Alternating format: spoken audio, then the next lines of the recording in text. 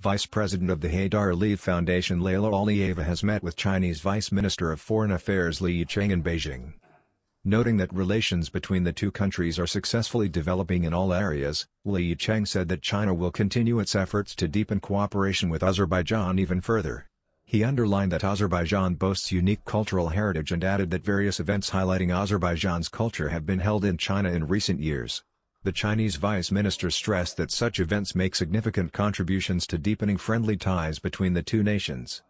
Li Yicheng hailed Azerbaijan's active participation in the Conference on Dialogue of Asian Civilizations in Beijing and the events organized on the sidelines of the conference. Vice President of the Heydar Aliyev Foundation Leyla Aliyeva said that the deepening of cooperation between the two countries in a variety of fields contributes to developing the two nations' friendly relations, which date back to the ancient Silk Way.